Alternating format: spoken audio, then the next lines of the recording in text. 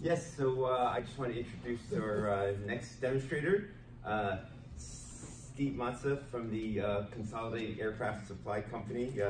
If you haven't ever visited his mechanic shop in Ronkonkoma, you know, it's just a magical place, completely jam-packed with engineering and physics applications left and right. And he's a wonderful host, and we're blessed to have him here every year to give great physics demonstrations. So come on up, Steve.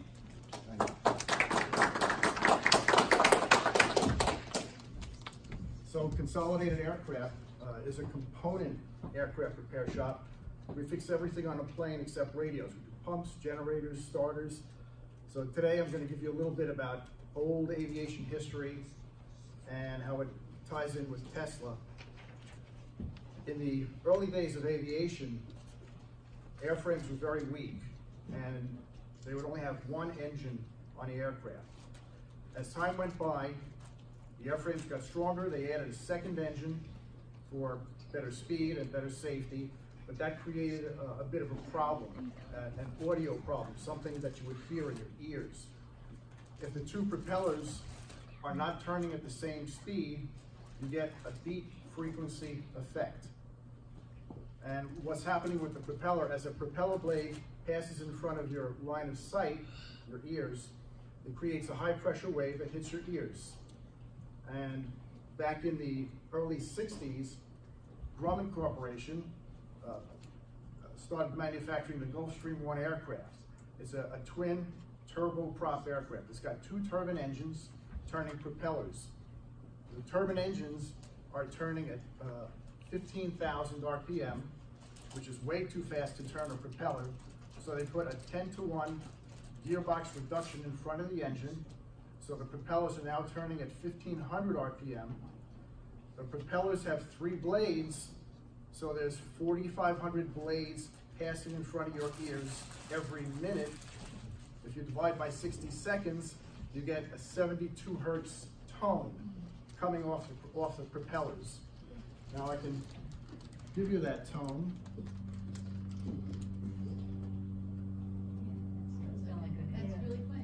Right? Sounds like a lot of airplanes. Now, as soon as you turn on the second engine, which is running at hopefully the same speed, I'll start up a second frequency generator, second speaker. Oh yeah, that's it. I've got one at 72 hertz and one at 74 hertz. So you're getting a change in volume every 2 seconds. Wow, you know, that change in volume. Now, can you imagine the pilots and the passengers listening to that for a couple hours? They would turn suicidal. So Grumman always prided themselves on making the best aircraft out there.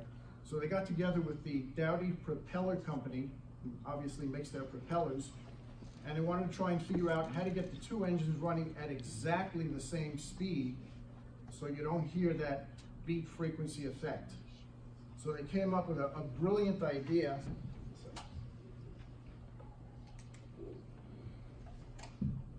They put a small AC generator on each engine. All right, and the engine is turning this shaft in the middle, and the generator is has a three-phase output. What that means is there's a permanent magnet inside the generator.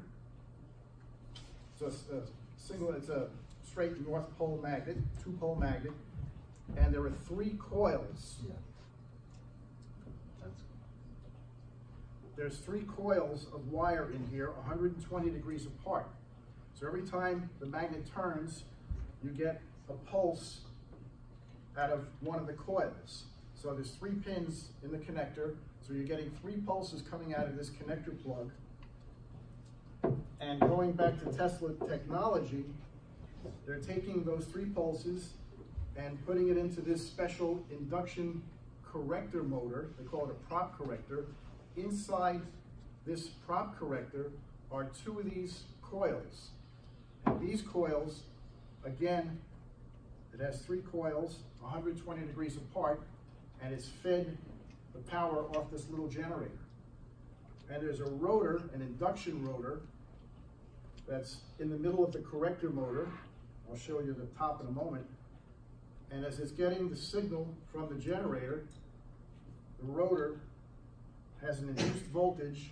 Induction motors have no carbon brushes between the outer stator and the rotor. That's what Tesla's induction motor is all about. So one generator wants to turn this special rotor. If you look at the rotor, it's got two induction stages on it. All right, so one generator is trying to turn the rotor clockwise, all right? And then the signal from the second generator is wired opposite the one on the other engine. So that the rotor is getting a clockwise signal at the top and a counterclockwise signal at the bottom. So if the two engines are running at exactly the same speed, this rotor doesn't turn at all. It stays stationary inside the unit. The wires are arbitrarily labeled A, B, and C. So, and the same thing in the generator. So this generator, the ABC pins are going to the ABC leads inside the corrector motor. The other generator, the ABC pins are going to ACB pins in the corrector motor. So that's how you get the opposing induction effect on this very special rotor. Then at the top of the rotor is a helical gear. And the helical gear is attached to a brass gear. Here's the top of the rotor, the helical gear is attached to a brass gear, and it turns an output shaft right here, which is hooked up to the fuel control. So this little output shaft is adjusting the fuel control to give more or less fuel to the engine, and that's how the two engines will now run at exactly the same speed when the pilot energizes the corrector motor. This is only on one engine. All you have to do is correct one engine so it matches the other. So it's just a brilliant way to get the two engines running at the same speed. There's no way the pilot could adjust the two throttle levers. You just wouldn't have that sensitivity to listen to the beat frequency and adjust the throttle levers. It's not sensitive. That should be part of the licensing, I think. So here's that beat frequency again.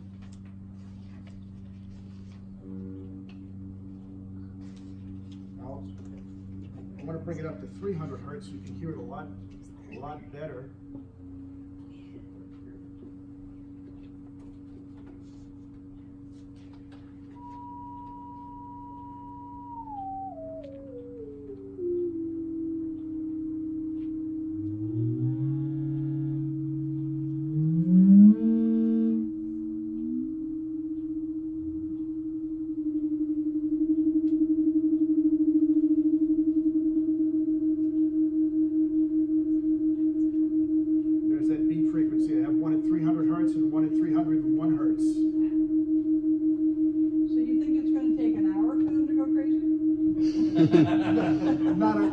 No way. Turn that little corrector motor on. Let's turn this guy off. Oh, actually. If you know the movie Forbidden Planet, yeah, they used this beat frequency as the flying saucer landed in Washington, D.C. or takes off.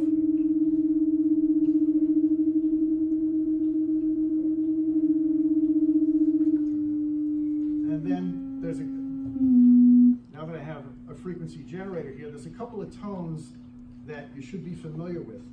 One of them is 60 cycles or 60 hertz.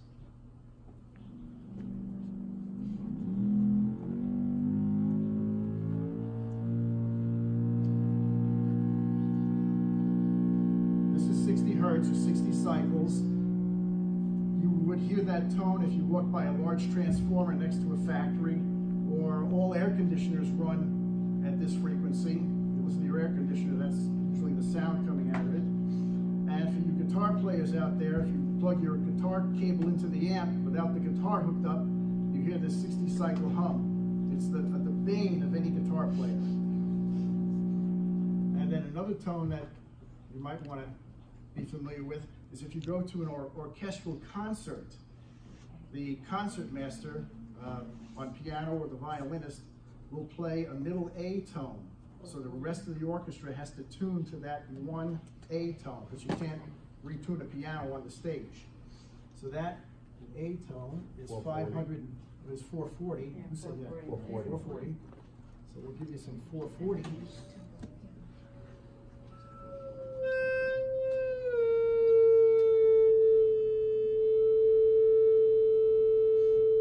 That's 440. They'll hit that on the piano, and the rest of the orchestra has to tune to that tone. All right, now that I've got your attention, we can do a quickie hearing test. Oh, yeah. All right, we're not going to grade it. And as I see 4 people in this park who are going to win this. yeah, right. I mean, I'm going to raise the frequency up, and if you want to participate, just hold your hand up like that, and put it down when you can't hear the frequency anymore. Now, as I get towards the higher frequencies, it'll sound like a dental drill, so forgive me for that. This is 4,000 hertz. 5,000. 6,000.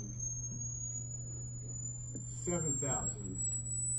8,000. 9,000.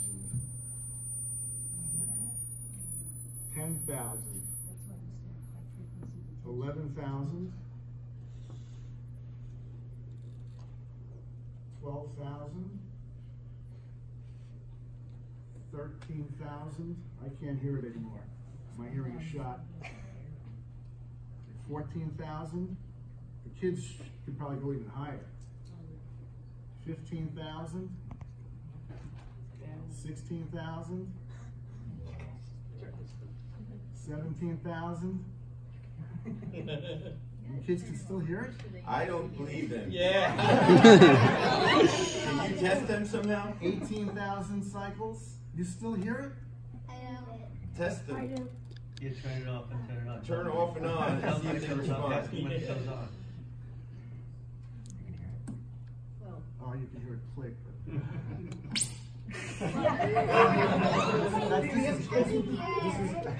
This is 18,000. Oh yeah, I can. What if you still hear the ringing when you shut it off? 19,000, you still hear it? Yes. Now I can. 19,100, you still hear it? Wait. Going once. No, you don't. Going You twice. can't possibly. I don't know if those speakers can produce that. I don't know if the speakers respond to that higher frequency. Feel just So it's 2000. hearing. So go back down and have them raise when they can hear it. Yeah. You know what? Here. Like you said, Yeah. Well, it's good. Mine's only 17,000. She's got 18,000 19,000. in my kid called it hearing. I'm now Thank going God. down. Now I'm going down in frequency. Yeah, you just saw my head go down. I could hear it again. So. What is that? 17,000? 15,000. Well, that's why I could hear it again. Yeah. It's back. Yeah. I do this in the classroom, and it's amazing how many kids have destroyed their hearing with the 13,000. with the iPods cranked in their head. Can you hear me? But they're losing it like 13,000, 12,000. 15,000. Oh, I hear that. Oof. Yeah. That's it. Now, if you want to visit me at MacArthur Airport, Consolidated Aircraft, just Google it and call me if you want a tour. It's a very interesting tour. I still hear it. Yes, so I'm going to shut it off. So how many people here been to a tour over at Steve's place? Yeah, definitely. If you talk to any one of these people, they'll tell you to go. We should have a Teslamania there one year. We don't have no space. Yeah, It's no so full of spaces. stuff. No space? Chock full. There's no room for And Lot- when you lots go of there, stuff. you have to have a tour. You Lots can't of do stuff that. going on. All right, thank you.